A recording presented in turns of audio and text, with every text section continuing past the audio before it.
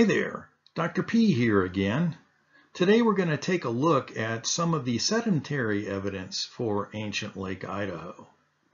I'll start by first sharing some background information on this lake, and then we'll be making virtual field visits to 3 different sites. These sites have sedimentary features indicating the former presence of this ancient lake. If you look at a relief map of Idaho, it's easy to see what's been called a large smile in the southern half of the state. This indicates a region of low relief, which is the Snake River Plain. It extends from the eastern boundary with Wyoming all the way across the state and makes up more than half of the western boundary with Oregon. This area of low relief has traditionally been subdivided into the eastern Snake River Plain and western Snake River Plain. Lake Idaho, when it existed, occupied part or even most of the western Snake River Plain. Next, let's look at some of the characteristics or main features of Lake Idaho. First, this was a very large lake with a surface area at its maximum of about 7,000 square miles. This would make it about the same size as current-day Lake Ontario of the Great Lakes. Lake Ontario is the easternmost and smallest of the 5 Great Lakes. Now let's add Lake Idaho to this map. One can clearly see that if ancient Lake Idaho at its maximum size existed today, it would be the largest body of water in the western United States. Indeed, it would have a surface area nearly 4 times the size of present-day Great Salt Lake in Utah. Let's take a look at the extent of Lake Idaho in more detail. There's evidence of it as far east as about Twin Falls, Idaho, and it extended in a northwest direction into Oregon beyond the location of present-day Ontario. This is a distance on the order of 150 miles. The width of the lake could be up to 50 miles. This map is one of several different interpretations one can find in the literature for the extent and shape of Lake Idaho. We'll use this as a base map for our virtual field visits. The map on the previous slide is from Sean Wilsey's excellent 2017 book, Geology Underfoot in Southern Idaho. This book has about 24 well-described field excursions you can do if you like to get out and look at rocks in person. It's available various places, including the gift shop at the Idaho Museum of Mining and Geology. A second characteristic of Lake Idaho is that it existed for a long period of time, probably about 10 million years. Now, I should say, during this interval of time, it didn't constantly remain the same size. It would expand and contract depending on changes in climate and the amount of moisture available in the region. This is a simplified time diagram covering the interval that Lake Idaho existed. The second column has the abbreviation MYBP at the top, which stands for millions of years before present. Lake Idaho itself is represented by the vertical blue line. The lake came into existence sometime around 12 million years ago and finally went out of existence about 2 million years ago. Now note that both ends of this line are shown as dashes because we don't know exactly when it came into existence or when it finally disappeared. During the time the lake was around, it accumulated a lot of sediment, which lakes do very well.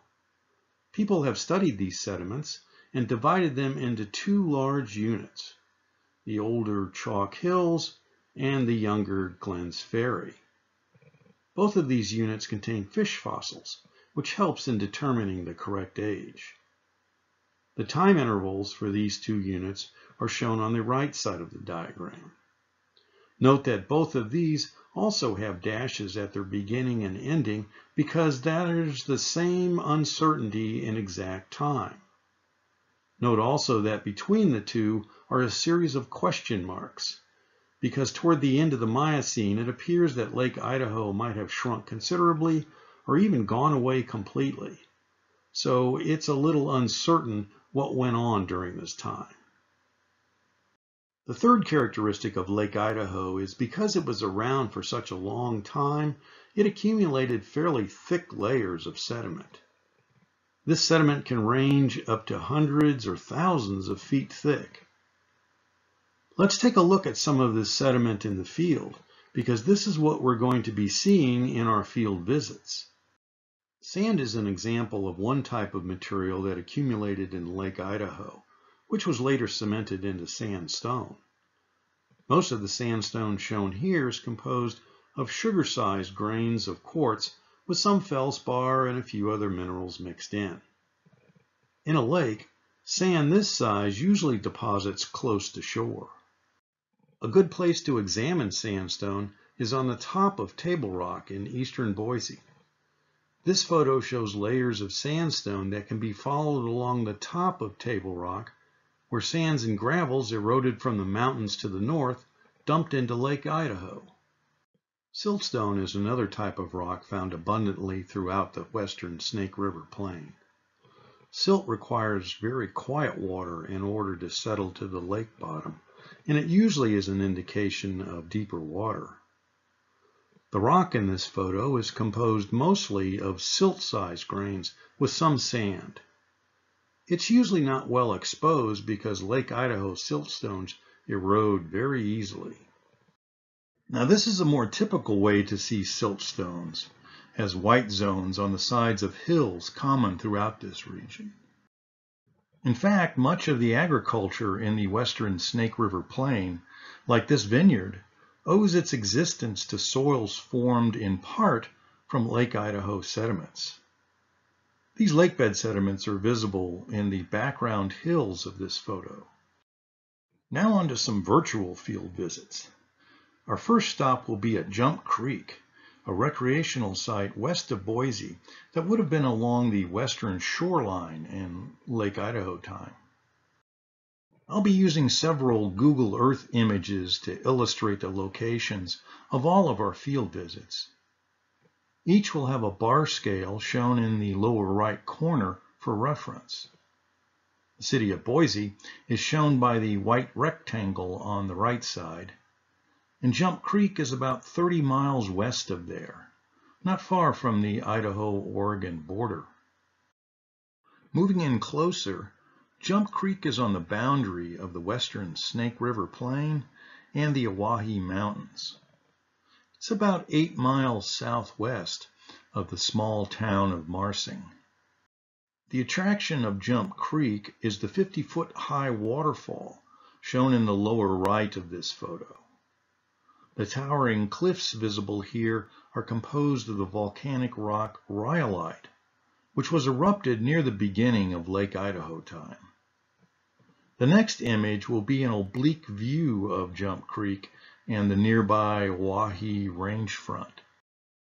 The falls are hard to see here because of the shadow in the deep canyon, but you can see Jump Creek itself by the line of trees coming out of the shadow on the left. Instead of visiting the creek, however, we're going to hike up the trail crossing from the center of the photo and head toward the upper right. Our goal is to stand on the upper front of the volcanics, about where the yellow X is shown.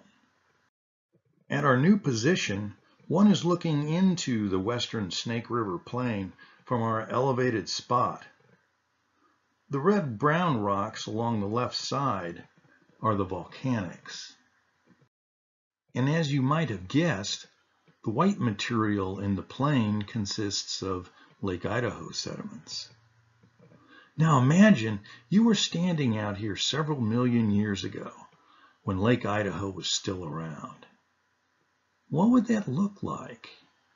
Well, maybe something like this, a large lake that stretched to the horizon. Now realize erosion has changed the shoreline over such a long time period, and the climate would have been much wetter, so there would be a lot more vegetation. But still, it was an impressive lake. Time to move on to our second stop, which is a road cut in eastern Oregon. This would have been in shallow water near a northwest shore of ancient Lake Idaho. The Vines Hill road cut is along Highway 20 west of the town of Vail, Oregon. Highway 20 can be easily accessed off Interstate 84 at Ontario after crossing over the Snake River. The river serves as the Idaho-Oregon state boundary in this area. The road cut itself is about 12 miles southwest of Vail. This is on one of the northwest arms of Lake Idaho, where the Malheur River drained into the lake. This river now cuts across old lakebed sediments and drains into the Snake River. We're now looking at the road cut from an oblique view, which nicely shows the northwest side of the cut. This cut is several hundred feet long and hosts a number of different sedimentary features. Let's get a closer view. Now we're standing on the opposite side of the road cut, looking at the north end. The top of the cut is about 100 feet above the level of the road. These sediments have been time correlated with the Chalk Hills unit in Idaho. Here's the south end. These lakebed sediments are much thicker than just this road cut. A nearby water well encountered nearly 1,000 feet of Lake Idaho sediments when it was drilled. Let's look at some of the sedimentary details in this cut. Crossbedding, also known as cross stratification, is a common feature throughout this road cut. Here it's shown by the wavy pattern developed in the middle of this photo. Crossbedding is formed when sediments are deposited by currents, showing that this area had lots of moving water, probably because it was shallow and subjected to periodic storm waves, as well as water movement by streams draining into the lake. Here's another example of crossbedding, showing where one set of beds is cut off by another set of beds. This indicates water flowing different directions at different times. There are dozens of similar examples at the Vines Hill road cut. Another part of the cut where one can see a significant change in the style of sediment. Note how there are larger pieces of gravel in the top half as compared to the bottom half of the photo. In fact, this change occurred along a specific irregular surface shown by the yellow line. This suggests we're looking at a surface created by the remobilization of a lot of deposited sediment with the deposition of new, coarser-grained material. This could well be the result of a major storm event where new gravels were flushed into this area from shallower zones. Volcanism must have been common in this area during Lake Idaho times, as shown by these and many other beds of ash deposited with the sands and gravels from the surrounding streams. Pebbles and cobbles of volcanic rock are common at Vines Hill, which is further evidence of the active volcanoes in the region at the time. The light tan cobble in the center of this photo is somewhat rounded, suggesting it was rolled around maybe in a stream before being deposited in Lake Idaho. Careful examination even reveals pebbles of obsidian, which is volcanic glass. Obsidian often forms when magma cools so rapidly it will solidify but not have time to crystallize. In other words, to grow crystals. Now, before we leave, let's go back to the north end to look at one more feature that's nicely exposed. It's this thing. Let's get closer to get a better view. We're looking at a fault formed after the sediment had been deposited. Let's see how to recognize this as a fault. Here I've highlighted two surfaces, both of which appear to be displaced. At the time of deposition, both of those surfaces would have been flat and continuous, but now have a step. Both show a similar amount of displacement in the same direction, with the right side going down relative to the left side. You can see several other surfaces that were also cut by the same fault, and all have the same sense of displacement. Now it's time to move on to our third and last stop. The final field site will be near the town of Bruno, where we'll examine the contact between the Chalk Hills and the Glens Ferry. Now on this map, it appears we're well into the lake, but don't forget that the size of Lake Idaho changed considerably over 10 million years, whereas this map shows just the maximum extent. We're now heading southeast of Boise. Bruno is about 20 miles south of the town of Mountain Home, which is along Interstate 84. Bruno is a small hamlet on Highway 51 and lends its name to Bruno Dunes State Park, a few miles to the east. Our field site is about 6 miles south of Bruno, shown by the yellow circle on this map.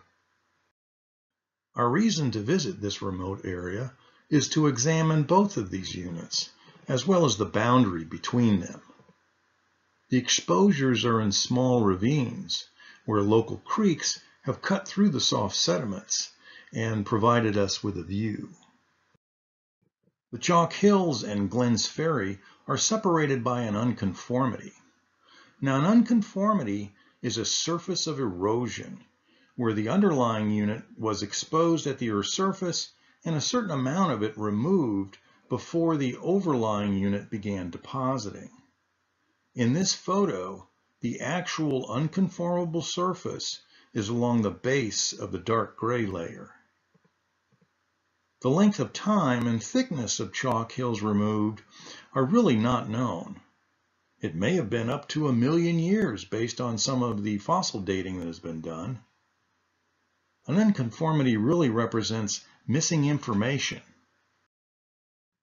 A closer view of this unconformity reveals light gray finer sands of the chalk hills directly overlain by dark gray coarser sands and pebbles, and even some fragments of petrified wood.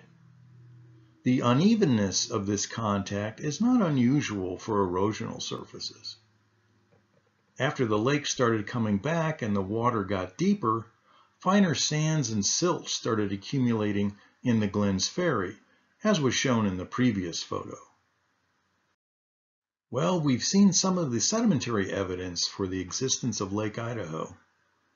Even though the lake has long since vanished, plenty of indications still remain of its presence in the western Snake River Plain if we take the time to look for it. Thanks for joining me on our field excursion, and be sure to visit the Idaho Museum of Mining and Geology to see additional evidence of ancient Lake Idaho.